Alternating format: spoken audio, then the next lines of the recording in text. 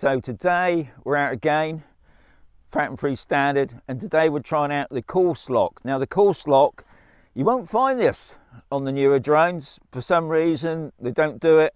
And what the course lock means is the drone will be set in a straight line, and as you're flying in that straight line, because it's locked onto it, you can turn the drone round. So as you're going past something, you can virtually turn it around and it will still keep going in that straight line. Now this, I think, is a fantastic mode, especially if you're doing like a lighthouse or some sort of tower or structure, because as you're going past it, you can turn the drone while it's still flying. Anyway, what I've done today, I'm back out again at the old railway station, and as I go past the railway station, I'm going to keep the drone. Now don't forget, with the Phantoms, it doesn't really go in a straight line. It sort of goes off a little bit, so it is a bit of practicing. But as you're going in that straight line, I'll be turning it, and we'll see how it goes. But it's a very interesting mode. Like I said before, you won't find this on the new drones like the Mavic Mini and that. You can't do it on those. So, you know, it has got its uses, it's standard still. So let's get on with it. Now, as always, guys, always check the drone. Like I said before, the rubbers, the pins, check the camera, the props, make sure they're on securely. Have a quick look around for any cracks, because they're old drones now, they do get cracks, and as you can see on mine, I've already got a thing on there anyway. So yeah, we'll just get it all set up and I'll show you how to go through it.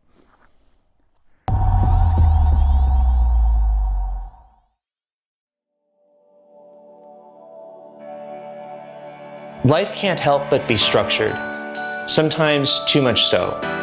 It gets to the point where you crave not necessarily the lack of structure, but more freedom. Freedom to be expressive, creative, to take things that people tell you that you can't do and bump it up to the top of the bucket list. We're always looking for ways to enable that. The Phantom 3 Standard is a flying camera that matches your lifestyle. It's a fully integrated, user-friendly quadcopter and is ready to fly right out of the box.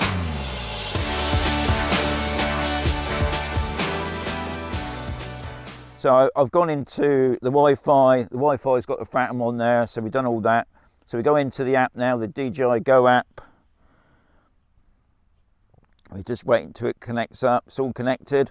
Now, like I said before, you can format a card. I always format a card before I fly out. I always make sure, obviously, I download everything onto my computer. Just format the card at the bottom there. It just makes sure it's all done. It's all been done, yep. So we can come out of that. Let's get a drone in the air first. You can't do anything until you've got the drone in the air. So we do the takeoff. The home point has been takeoff. Okay, so the drone's going up. What I'm going to do now, I'm just going to set my GoPro up a minute. So the GoPro's capturing as well what's going on. Okay, let's get the drone up a little bit. You don't have to go up too high if you don't want to. Okay, I mean, obviously flying into the sun at the moment, so the picture's not going to be brilliant. I should have done it the other way round now. Anyway, the S1 switch. If you flick the S1 switch down, you get the modes come up. See the little drone sign there? Press the drone sign. Look on there for the course lock. That one. Right, you've got the drone facing forward. So this is the area it's going to go for. Apply that. Okay, it's on course lock. What I'm going to do now, I'm just going to hide that a moment. Now don't forget, if you want to stop at any time, just press the stop button, that'll come out, or just bring up the S1 switch. So there we go. I'm just going to turn it now. So as I'm turning it, the drone's going in a straight line. I'm just going up near the building now. Obviously you can do it slowly. Let's do it again, do it the other way round. I think what it is a bit of practicing. I'm just going to bring the drone back towards me.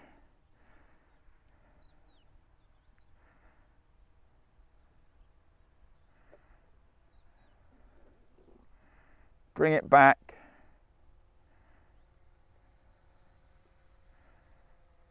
Now don't forget, obviously everything's back to front now.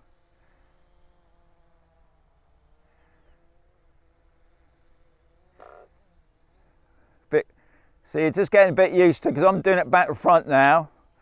I'm not the best person with things going back to front. So just bringing it back. Still on course lock, believe it or not. But like I said, you can still turn it.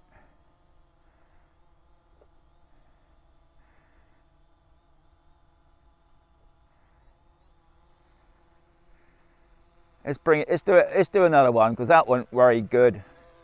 I think mainly it's about going forward. I'm just going to bring it down a little bit.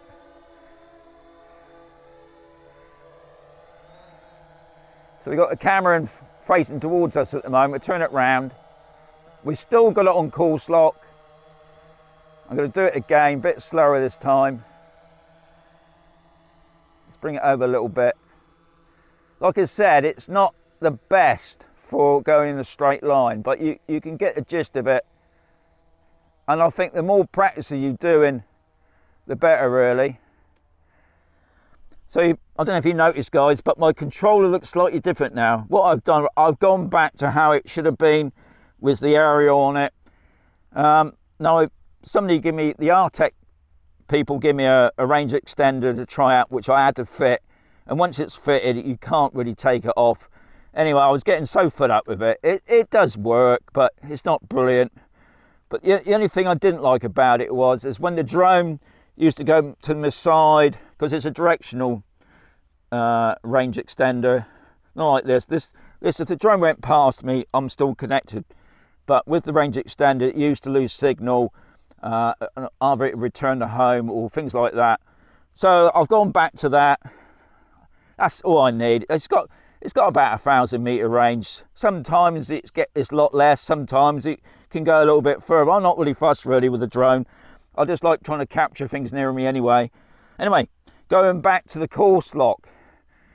At its time, it was pretty good, but with the Phantoms going in a straight line, it's not renowned for that. It does tend to go off on one, and when you're turning the drone, it does tend to drop for some reason, or it goes off slightly, especially if you're coming back.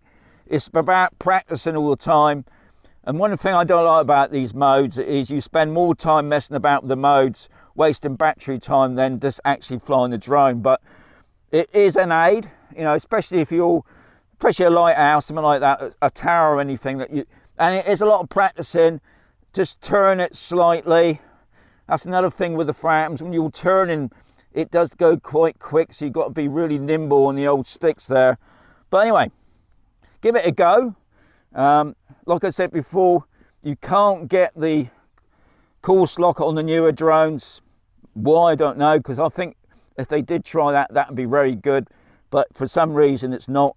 But anyway, the next one, I think is the most important for any drone, and that's the return to home, or the RTH.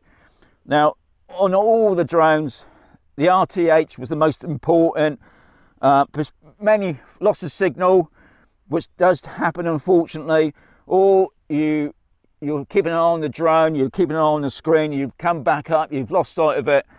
I always use return to home, mainly because I like using it for putting the video on, because as it's coming back, you can do some lovely shots with the return to home, and it comes back virtually where you took off. Now, obviously, with the God, there's a farmer over there with a couple of dogs. Anyway, that's what the next video is going to be about. So I hope you enjoy the video, as always, and yeah, return to home. Don't miss it.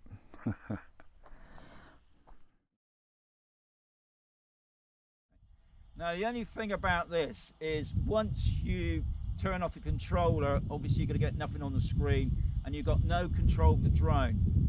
And what the drone's going to do, obviously it's going to return to home, it's going to land where it took off from or near enough. The only problem is you've got no control of that drone, so you can't stop that drone unless you can get your tablet back up and running. But we're just going to try this as a demo, so just bear that in mind, that once that drone comes back it's going to land and I can't do anything. So we'll see how it goes. So I've lost the picture on my screen. I turn off the controller, come down back to the same place as the vlog. I mean, that'd be a miracle if it did. It's coming down.